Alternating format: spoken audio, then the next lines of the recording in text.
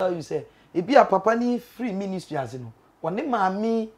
na abra park so paibo ebi a atetie mu ni ade ebi de ombedi beto da bi kro ba atan ebi a ye ho say okoton ni biribi de beboa asore no. You don't know the trauma, the pain why den wakom anyame aya adombro ne na bre ebi eto da bi de ombedi kro attacks ne nioma ogina ni kro achi na ebi asa so ni peja ni ebi ampanifuo bom na ye yiwu si nchen na ye disregard wo kra mfo buo ni ebi ani die ema wo a I believe say ubedi yi a ewo mu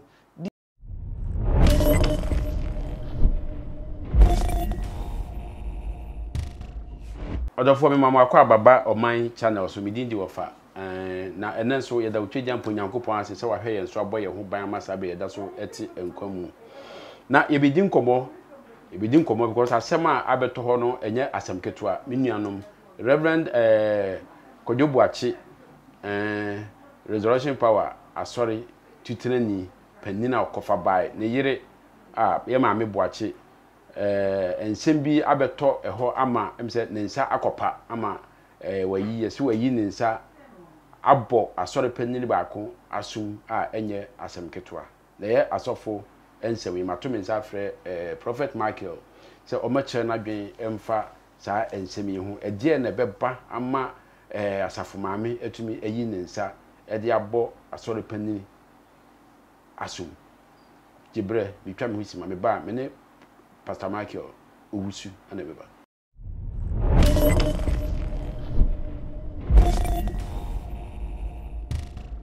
for mama akwa ba bi mansa na no me de Pastor Michael number tudwa imedi be kwa wiye no na sese ofre no na wo nsusuye bia akwankyere mpaebo bia ofre na obeboa wo number no ye 0244 13 72 37 0244 13 72 37 Pastor akwaba mejuso na pom ti sen Nyankopon adom me hoye eda otwegya mpo Nyankopon ase obo adwuma nso wande me ba besra wo de kakon akoma to yem me ba besra wa meba sore wo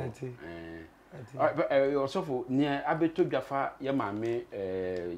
Boakye eho ne ya oda na di usu se ne kwano no yo ye da tie fo mo hwe nyina ase awie iso abi se video na beto dwa mama ma hwe bi okay na abi se the we call ne de ya sefem ense sanka ekone sa isan se bible kra ka se yenhwe yi wo ye bufuhie ehun na ma yem printem se ye de kokuo bi betu anamon bi ebewi ase no entwa yie esan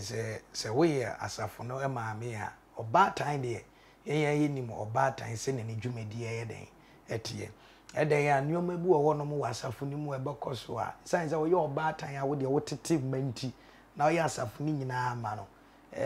ya ne pedifo bi se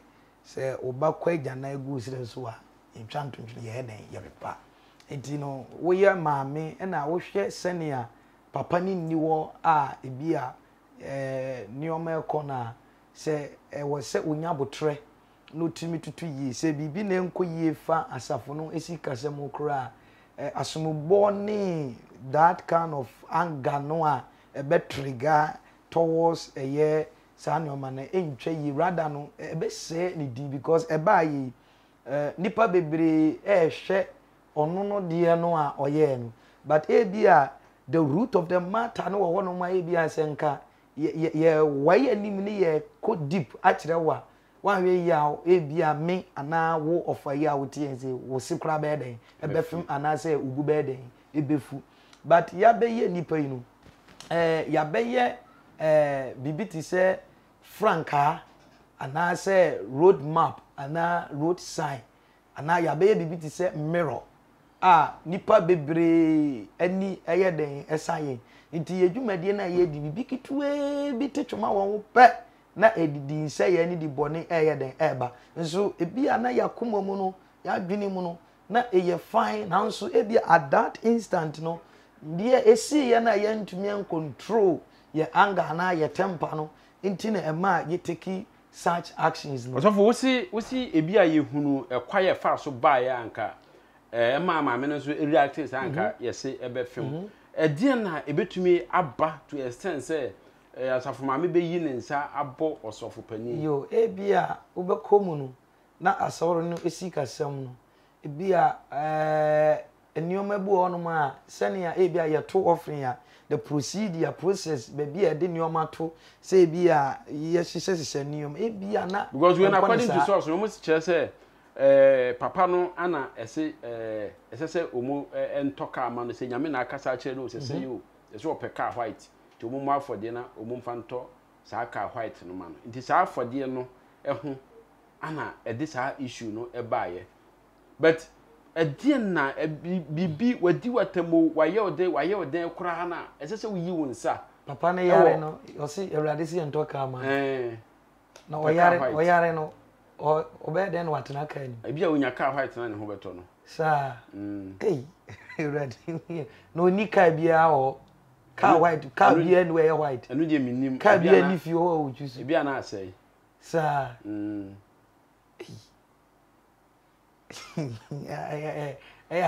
but because at the point where he is no you need life and strength. I believe say who fear who cars be brave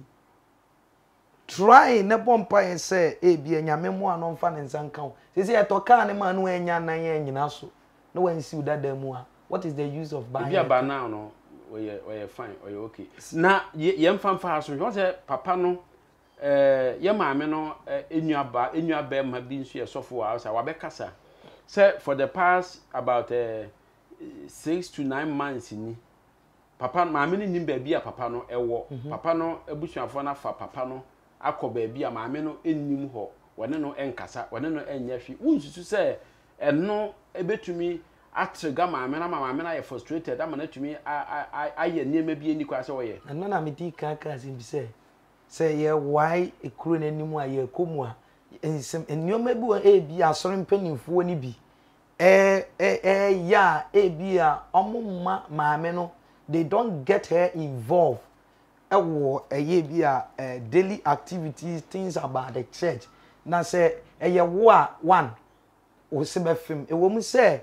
papa ne ti asori no ye wo directors ni omo aye do omo atudwumadie enyina but let me tell you say ebi a papa ni free ministry ase no woni maami na abra park so paibo ebi a atetie mu ni ade ebi de ombedi beto de bi kro ba tan ebi a ye say okoton ni biribi de beboa asori no you don't know the trauma the pain why den wakom anyame aya adombro ne na bre ebi eto de bi de ombedi kro attacks ne nioma ogina ni kro achi na ebi asa so ni peja ni ebi ampanifo bam na ye yiwusi nchen na ye disregard wo crime fo buo ni ebi ani die ema wo a I believe say ubedi yi a ewo mu die to sumienu oba wanyini ba bia waduri woni ni kunu abobra be duru sampempensuo na se yare aboni kunu a se sebi yesi okonfo boni a watena yarefo ho ye mu no okonfo boni se sebi se maame no yo baifuo kra hwe ene ba bia asori na apeja eye onne no na starting kakran se nka no yo baifuo yo ba boni a ka believe say bia on tie ni kunu achi manyame honhom nka ho emma asori ne empeja enuru ba bia aduru eti se maame ne nye na bia some attitude ni character bi won kra na oputru kra. Let's look at it in this way say she stood behind his husband woma bre ene nyame adom aso na duru pempenso aduru ena bia bank managers fo ene nkrofo abamu ababesom ena aye de aduru ba bia aye de aduru no it at least I was say ye regarding no omde obuo ni ani die ma no I don't know bia ono so the manner and the character and the attitude bia o show because you will be on one more no akoye sebe oba akoko nini say bibia mi kuna asore bibia say hey bia nyoma bu okra mempene me say saade a and even that kran there is a proper way I was say asɔre mpanimfoɔ ne sɔfopani ne tena ase na ebi a ɔfrɛ meeting wɔ maame n'anim na ɔhu sɛ ebi a sikasɛm me de ahyɛ wei nsa sɛ ɛno deɛ papa no adikae abɛka because there was a time papa no ɛbɛyɛ video bi ɛka sɛ asɔre no sika no maame no ɛnkɔ ho na maame no ɛnhwɛ Sunday school for no ɛso sɛ deɛ na ɔyɛ no na nhyehyɛeɛ a ɛwɔ hɔ no asɔre no omu bo afɔde ampanimfo omu hwɛ so ne ade no omu fa nkɔ bank ne ade but we no yɛsɛ ɛyɛ different offering a yɛsɛ yɛde kɔtɔ ka ama papa no menim sɛ ɛno nti ana maame no yɛ involve wo na ɛdeɛ na bɛma ɔsɔfo no ɔsɔfo Boakye atumi ayishu saa order no sɛ seni wo nsusu sɛ saa nsɛm no ana ama church elders no so anya upper hand ɛwɔ maame no so di ɛdeɛ na maame no bɛyɛ papa no a ɛbɛma for the past 9 months a akonta ɛkan sɛ ɔne papa no nim maame no nim baabi a papa no wɔ ne adeɛ no ɛdeɛ na maame no show kyerɛ papa no papa no betumi abehave saa deɛ mɛka ne sɛ obia sɛ nyame frɛ wa ɛsono calling no a ɛwɔ hɔ ɛne o attitude nso so a wode bɛka ho ɛde ayɛ nyame adwuma no ebi a ɔbaa no ohyia no one ɔboa no wɔ nneɛma bebree but ebi a na nyame adwuma mu sɛ ebi a sɛnea yɛkura asafo yɛtete asafo yɛyɛ wezi no obi wɔ no manya obi a no wɔ that kind of quality nso a ɛwɔ leadership emu nti deɛ meka ne sɛ maame no sɛnea ɔka sɛ papa no be 8 months ni omudi na sie ne ade no I don't know papa sana maame no yes eduan be ma na meka no oye oba tan oni papa ya tena ebi oni na wo mampanimfo sɛ ye de saade we ye maame ya I believe say obedi yi a ewonu wan we ye kura asafo mani bi kura ba dwene abomtima ka sɛ ebi kura maame ne ye obayifo sebi wanim anase ebi kura ono no ye papa no anase ebi a nyoma bu okura oji ana ofum eboso nanso oyoba one na ware sebi se enye se one ne ntem ayeden atete they are together omunyina da so wa asori num ti ade nti na papa yare na mompese obehunu ba bi a papa yi ewo so what na American entwa yi ne kese mu kura na mu wa adwen bi adwen a mu kura na ya adwen a eya adwen fi eya adwen boni so enyame nipa na nyame nsa won so a I believe say maame no tumi bia no wa okuro betumi di aye maame no na se maame ne beba papa no a I believe say enipa e wo hono mo a sebe enye maame ne nko a na se maame no ehu ba bia papa no no okọ no ho a eye ni kunu no ba won say beginning na papa no eyare ye no so no ase na room e koso se maame no e de papa no asie a ompese na busuafo ebehunu papa no ne ade wunju se enu nti na abusuafo no nso enya papa no omu mpese maame no enu de we sure se maame no ne abusuafo na omu atiyie papa enu de obekobekobekobekobom ebia na bibi ewo both side no papa no echi ene maame no nso de enya echi na ade bia na ba ne sie no de betumi aboa ne se they have to all sit down no seek remedy solution a ebetumi ayeden aboa ama asumdwe ayeden aba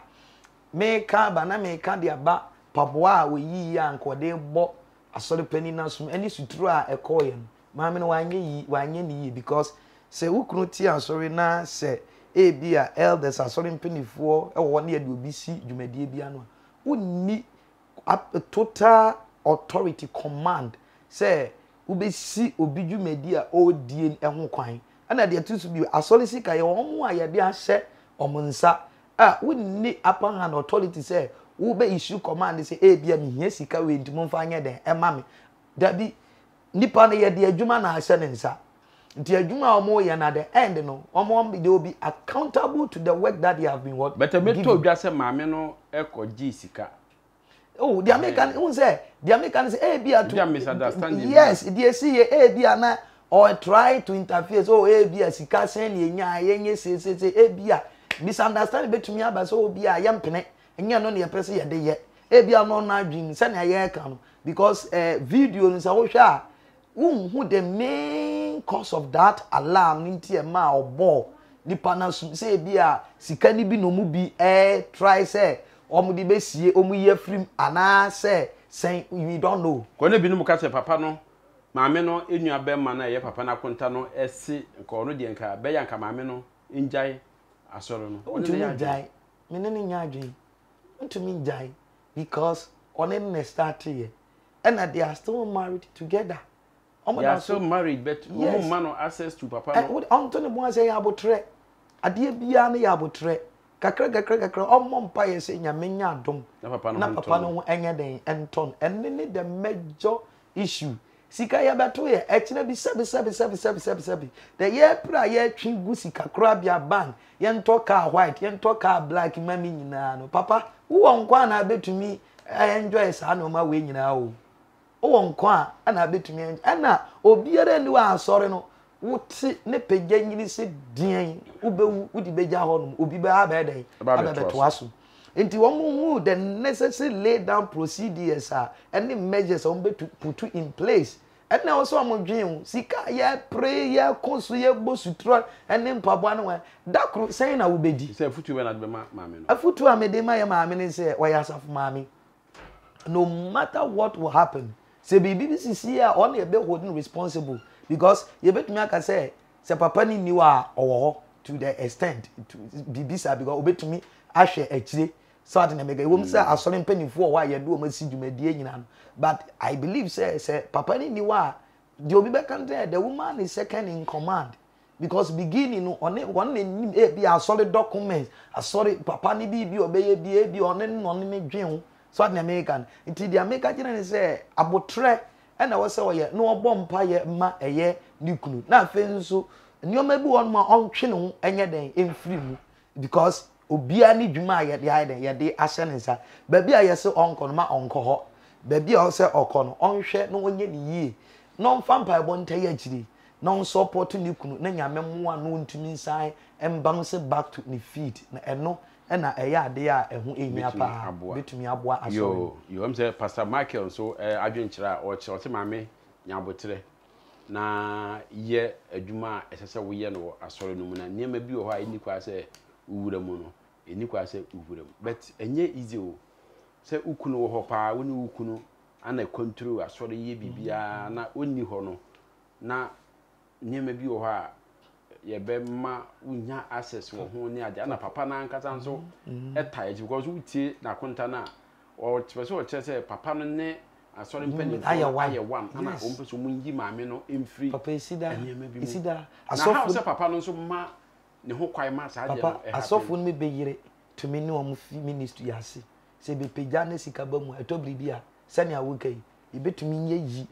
maame no kura si nchen ugu se sa no ejina bia niye bia maame na da na di akere papa no o niye de beginning what that and niye no wonnim se ne ote na ne tenae but onni ho no bia maame no eda niye bia dia one maame no ekasa ni nyina ye kasa eni abotre so what na make na ye maame no se bia nyoma bia empanifo ni bi so eye ne papa aso ne bi won ma so ne empanifo ni bi omo ma sof maame no bi chance o maame no so te ho I'm telling you omo mfa nya hwe o obetumi ka jo say wukunu na so won wote aso nti ni nyina na free bia upper hand bia edi amawom so na make enti ye be restrict to ebu okra ye mmu kra mfa wo enya hwe na sounds na ebi the other side so say asof maame fo ni bi wono mo a wan hwe yi a wotumi di asofo ne mpanifo ni kura anim kura twitwifo mo a nsam kura ebi obeka cho nso bekom no na mpanifo na de omsika bank managers for doctors for ene omo no de omsika support amaso na ide apeja enti ade no eye benkum ni nifa so ade America no enti eye fanu ni enu enyina te o se papa no etimi totu ntutuye yiye bra wote ase because sorry say sa no ma we fi ase pa na afi team members ni so abba bonti enti say papa yi begina papa so preach mami begina maku animu wo ye no te say abofo NG ti say suma ene e kire mami say mami pam ba bi entna so ofa na we de bre na so adne American te basa e basa edi nchichemuo eba ewo asoro emu emwa emma so ne ntumi empeja enti ye maame no mesere no papa no wabre ena nyame apeja no onyina na omomodin say unity love peace ebeba asori ni mu wo your bad time no man bebre ono mu a wo ye den ye de be ye o e ya asori mani suban ono so wombre ne ho ase enko fom na onhwe se ne nyame pese o peja papa yi no ode no edrum pempenso e nyame adwuma na oye akatua ni mfiri nipa wo ma ifiri nyame wo ene beba afenzo so obiara nso so emomodin say nyoma we ya ekokokokos no ye osofo a wonsu be mu sani abaye ntotoye wo asori mu eye suade de ma yen asofo yen ya yenso yate asori no sani abaye a daachi bi no bibi sia enkoye disaster eme collapse asori no ye kira kwan ewo eye Hong Kong Kwashima Wechi Extra O building e top ye wo Kwashima Hong Kong Wechi Extra O building no first floor e ho na ye wo nyame adoma ye asori anwumre Wednesday 6:30 8:30 ni apon and a Friday nso so e divine service 6:30 8:30 and a Sunday nyame yadom a eno nso so ye sha asori ase by 8:30 10:30 na nyame yadom na apon nso so bi hwe na ope baby akwa asori baby e kan okre baby obenya nchechire papa na futu papa no aye nya nkwaje a ye to nsa e different number no so na odi tu number no e 0244 13 72 37 02 44 13 32 13 72 sorry 37 ofre osofo a obaje oso na wono abonkobo bia o abotre e wo nipa ho enu nti mema nan hawo se obefre no abibia obetimi afre no ana osofo meboa abibia okay yo aha ana yedi dwumadie no ebese medin di wofa na ye kasa ebobo ho efa osofo maame boakye asumbo akoso ewo asori dem ho a entwa yi a dodo no e kasa entwa yi eno ho ana osofo beche na dwene efa ho onso fa comment eto ho se na wadwene eye o maame no ekoyie ana ankoyie onso fa wadwene kire eto me cameraman eye rich makramu